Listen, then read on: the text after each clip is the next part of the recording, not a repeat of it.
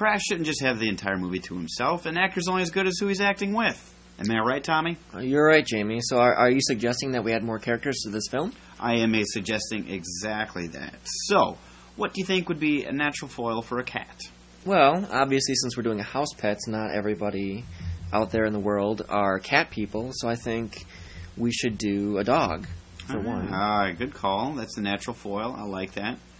Nice, nice. And then maybe we'll just throw in some characters here and there. Like maybe what else could be a good foil for a cat? Well, for the cat, too, obviously, there's the obvious cartoons like Tom and Jerry, so we could do a cat and mouse chase as well. So combine the mice with the dog and Crash here. And I think we've got us an interesting trio of characters that'll make our film very, very animated. Nice, nice. Yes, that is the good basis of a good story. So, let's get some solid drawings down of our secondary characters, of our dog and mouse, just like we did with Crash. Alright, so unfortunately we don't have any dogs or mice here, so we're just going to have to make those up from our imagination. But that's what we're here to do, is spark your imagination. So obviously we started from a picture to draw from, and we made it a little bit more cartoony, as you can see here. And now from here, what I'm going to do is just come up with a couple dog and mice sketches. Yes, and since Crash was kind of more of the star of the show, that's why a little more emphasis was paid on him as far as some sort of reference. Right, so as usual, starting off with the circle, and like we said before, these basic shapes are kind of the shapes that you'll be making out of clay. So I'm going to start with the dog, if you can't already tell. Nah. Because I'm going to start the mouse this way too. So the dog, since Crash here has more of a squished snout, I'm going to give the dog a little bit of a longer snout here. Yeah, and always if you're stuck when it comes to these type of things, you can just think about what makes a distinctive look of a dog. Is it the droopy ears, the long snout? It's a combination of all these things. Just think of, what do you think of when you think of a dog or you think of a cat? Right, and just to counter what we're doing with Crash here, since he has pointy ears, we're going to give the dog some droopy ears I'll draw on. And what you can do is, if you don't want your dog to have droopy ears when you make them out of clay or when you draw them, is you can make pointy ears like this, because you can take all the different techniques we use in making these characters, and you can make characters of your own. So if your dog at home doesn't have droopy ears, you can make the pointy ears, or vice versa. Mm-hmm. So once again, I'm going to draw in another axis line down not necessarily the center of the circle, but I'm going to follow the contour of the circle itself. And this is going to be the direction that he's facing. And as you can see, I drew his snout facing off to the right before I drew this line here. And I'm just kind of sketching in, just feeling it in here. And this will tell me where his eyes are going to go. I'm going to start off by making him too cartoony to start off with.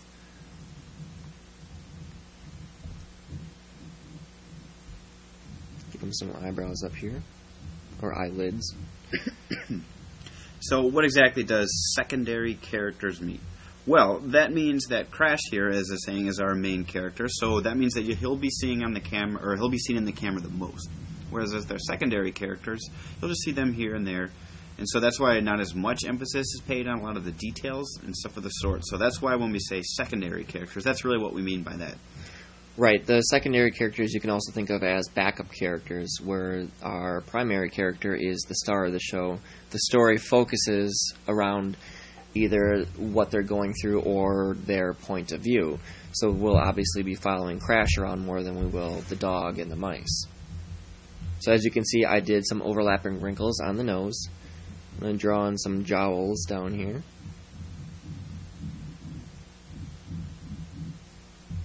Maybe a little bit of a smile up here. Yeah, there you go. Give him a little character. Yeah, and obviously the clay might not turn out exactly like this, but this is here to help guide you along. Exactly. Because while it is something you guys can do, just go right from the top of your head to start building and sculpting a dog, it's obviously, it helps you out when you have something to kind of have a frame of reference. When you have a nice little picture that'll help you out with the shapes. If you get a little stuck in an area, you can just always refer back to the picture. Right, and also if you guys are getting a little stuck, if you are indeed following along with how I'm drawing this dog exactly, you can always go back and rewatch our videos because I'm not describing every single step here with how I'm drawing the dog, and that's because we want to focus primarily on the claymation aspect of our film. So I'm just going to add in a little shadow here on the back ear, just so I know that this is the back ear. Right, and also what he's kind of going off of here with the characters is not only is the scope and story going to be a little bit more simpler for you guys in the very beginning, but the characters as well, just so that way you guys can get a nice little, almost like a nice little frame of reference to build up all your characters from, because we don't want to have you guys start off with something overly complicated right away, because then you lose out on the fun of claymation. It's fun to just kind of get your hands dirty with something simple. Yep, and just experiment. Exactly, and then gradually work your way up and follow us along, of course. Yeah. And with experimenting, too, you guys obviously have more experience, and then in doing so, you'll want to move on to more complicated characters as well, because we keep referring to Seymour here as the advanced character that we'll be kind of making. Obviously, it won't be him exactly, but it'll be a character like him with the wire skeleton and the baked head and everything else that goes into him. But despite the fact that we'll be making human characters, keep in mind you can also make animal characters that same way. Mm-hmm. Just something to keep in mind for the future. And maybe I'll just go ahead and stick in a tongue here. Why not? Great, and now we can probably start our little mouse guy, which luckily, since he'll just be a tiny little blob, nothing overly complicated can be with him. Right, so obviously I'm starting with the circle again, and with the clay I would start off as the circle too, and then for the mouse I'd give him, add a triangle on over here on the side. And it's kind of like a teardrop shape, if you see it from this angle. But we're drawing the mouse this way, so obviously it's a teardrop on its side, almost like a piece of candy corn too. And the mouse is going to be overly simplistic, and you will find out why once we get to the story aspect. Ooh, mysteries abound. Don't worry, it's not a cliffhanger. We'll get into it soon. Yes. Alright, so I'm going to just draw in some eyes here. Draw in the ears. Yeah, so as you've kind of discussed, it's like some diamond shapes, cones, and then just simple little spheres. Right. And what I would do with the clay is make the ball and then pinch out his nose part from that ball of gray clay. Yeah, and that's the other great thing with you guys drawing it out. You can kind of visualize while you're drawing out how you would sculpt it as well. Right, and then we would just have a little pink tail hanging off the back end here. As you can see, I didn't draw legs because the mouse is going to be so small we don't have to worry about animating the legs, and if we did have them, it would be very kind of complicated to move the legs along underneath as we go, when obviously our dog and cat here will be quite larger, and they will be all on 4 legs, and a lot more easy to animate.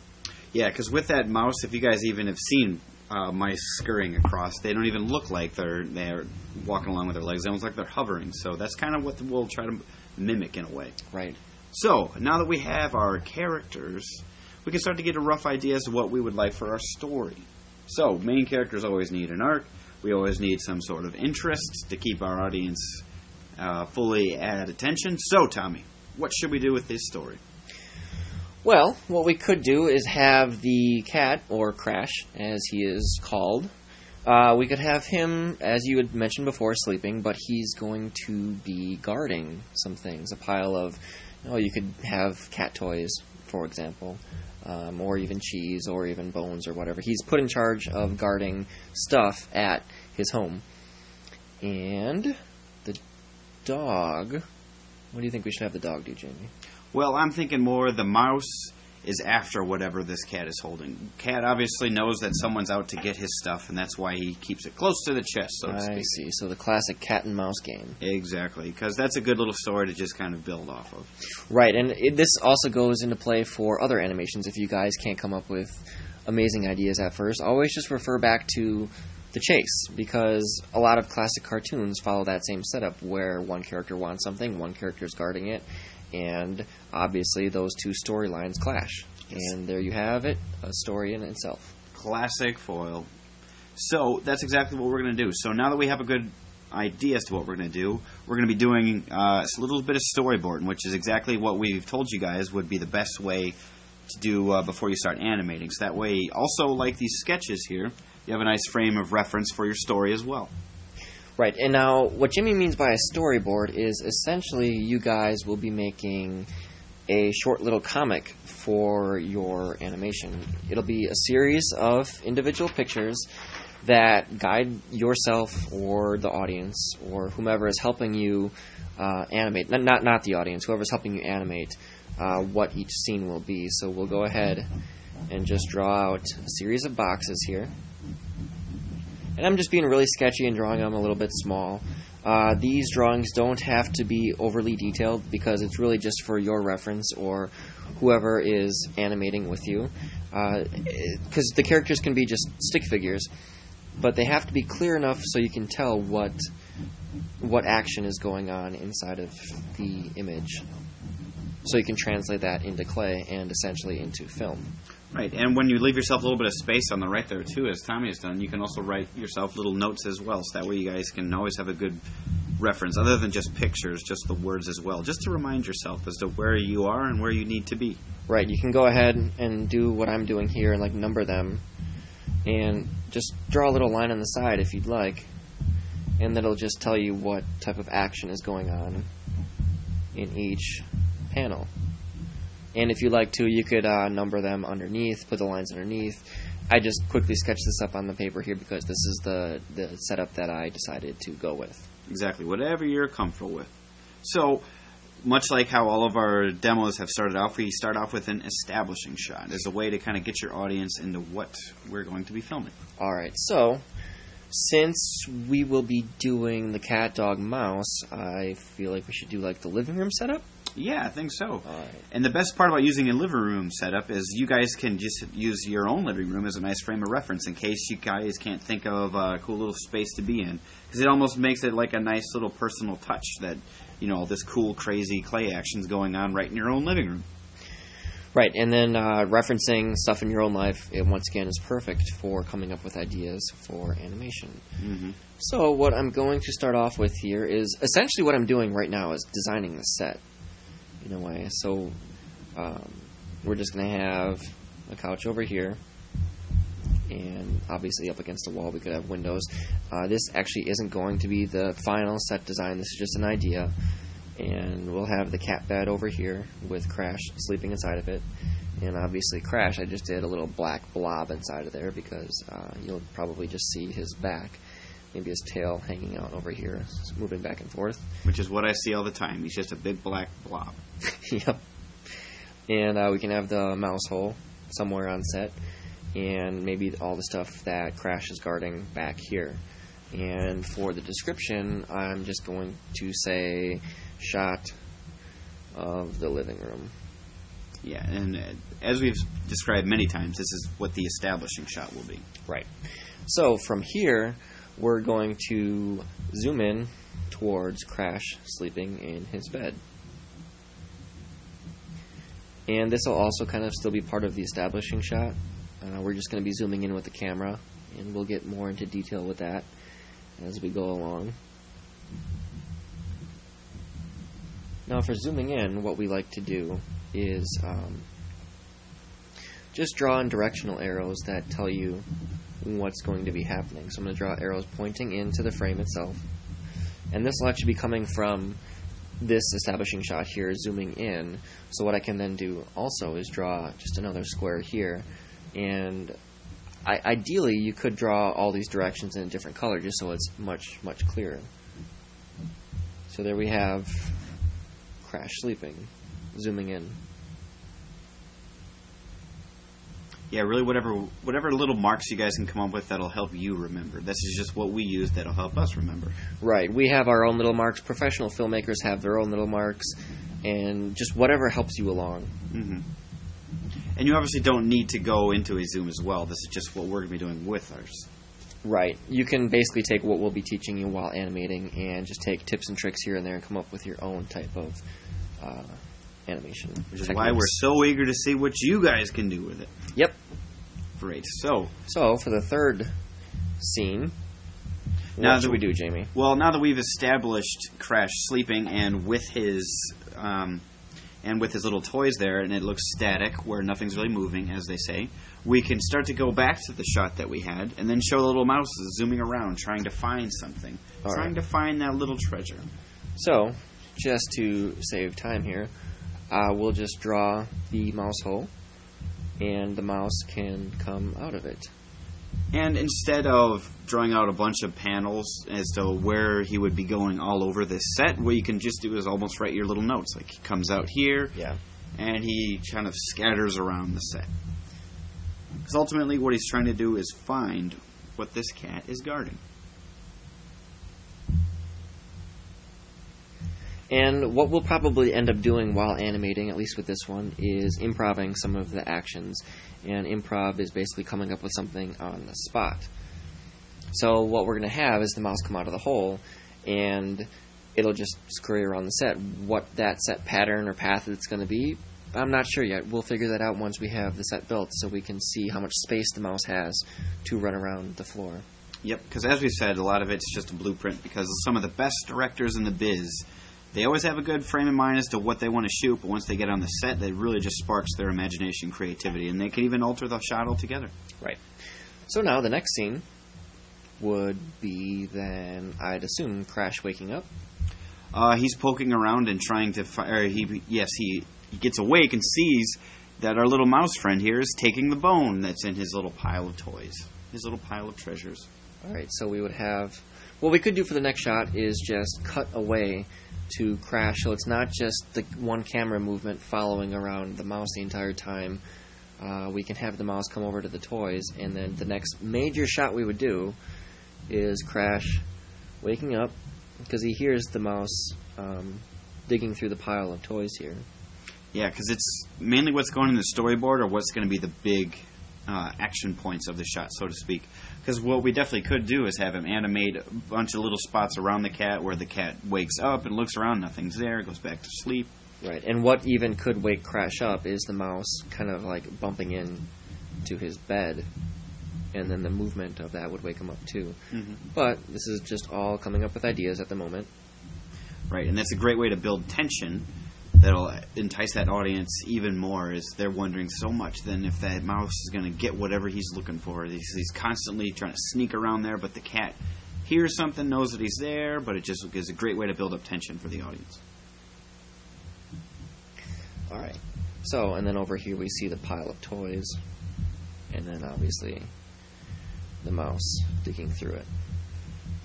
And now with this, a lot of action will ensue in that as well, but now with our next panel will be the chase, so to speak. So for the description, the chase. Common movie plot. Time testing. Right. Great. So for that, you would think that they're probably going to be chasing all around the set, Tommy, right? So it probably wouldn't be any sort of zoom at that point. What I would envision would be it maybe zooming out from here, or it would cut away to the mouse again. Once again, we'll get more in-depth into certain camera shots as we go along, but just for the main action, I'm going to just draw Crash chasing the mouse, and we can just say that they're chasing right here, after the mouse has the bone, which is weird, but I'm sure there's an explanation for that. Oh, there's gotta be. So just a quick sketch of Crash in motion here. Very, very loose, very, very animated, if you will. And I've got the mouse just holding onto the bone with its tail here. We can also change that up as it goes along, and I might just draw some action lines here. And what's great is when we get to that, we can use some of our old techniques, such as snake and slithering, because much like how this little mouse could be the head of the snake, the cat could almost be like the tail, because the tail will follow the head. So, yep. Now that we have such cool little demos like that, that's why they come in handy. Or even, too, if you guys want to animate the cat tail moving back and forth, it's essentially the same movement as the snake. It's just a follow-through movement. Exactly. That's the great thing about some of those foundation demos, is really you can spot them in a lot of areas that'll help you out. Right, and despite the fact that they're the first things that we had you guys watch, always go back to them to reference them if need be. Mm-hmm. So now with our final shot, let's see, what would be the grand reveal? Well, the mouse would then go into the hole, which I'm just going to go ahead and just draw another another frame with the mouse going in. And always feel free to draw more boxes if need be, like I did here. Yeah, you're definitely not restricted to the old 6-pack there. Alright, so moving on to the next frame. Yep. If he's going past there, then realistically the cat won't be able to follow. No, so he would then essentially just run into the hole? Yep. Alright, so I'm just going to draw this on an angle here so I get an idea of what we want to look at. So basically, crash will crash. So I'm going to draw a cat scrunched up here. Bunch of overlapping lines. Just he's gonna kind of accordion into the wall. Ah, yes. And kind of what we've been saying before, instead of drawing a lot of these action-y type lines, you can just have a little description for them as well if you're not so confident in your drawing abilities. As we've been saying, just ways that you guys can remember what you guys need to be doing and shooting. Alright, so just a heads up, what we would be doing then would be either squishing Crash, the sculpture that we had sculpted to animate, or what you can do is kind of swap out a stunt double for him or take apart the clay character too, so we would see piece by piece going in. But that, once again, will be more in-depth as we move along. Exactly, but now that we have this in our mind, that's the great thing about with the storyboarding as well, because now we have an idea as to where it's going to go, so we know that we might have to squish our main character a bit. So then we can pre-plan. Yep. As we've been doing. Which exactly is what this is here, pre-planning. Mm-hmm. So now it's revealed then, with the mouse on the other side, why he would need that bone. And that, my friends, is for our dog to come in. So our dog is going to be hiding back here. But now, why would the dog? How would the dog have control over the mouse? Is the mouse indebted to the dog, where he has to do some sneaking around to get the bone for him, or? Well, that's the great thing. You guys can fill in the blanks. But for this one, we can make him a little robot, a little robot mouse. Really? Yes. That way, we can make a cool little remote control for our dog. He's clearly outsmarted the cat. Because that's a nice little twist, because usually the cats are the smart, conniving little ones, but at the end of the day, the dog is the one. So as you can see right now, I'm just drawing in a little remote control. Just something a little simple. Sometimes the simpler the things are, the more cartoony they look. And it's also good to keep in mind with the story, the simpler it is, the better it is for the audience to understand. Right, and then obviously the mouse has the bone. And then for our final shot, the dog would have the bone. Yep, and almost kind of a little bit of a nod to the camera. Yep. Great. So, and I think that's a great. I think we have a great little storyboard there for us to kind of go off of. So, now that we have our characters and our story, what's next on the list, Tommy? Next up, I believe, would be our set design. Now that we've visualized what the set is, now let's build it. Let's dream it and do it. Right, so, just getting the next sheet of paper ready for the next demonstration. So, see you then. See you guys.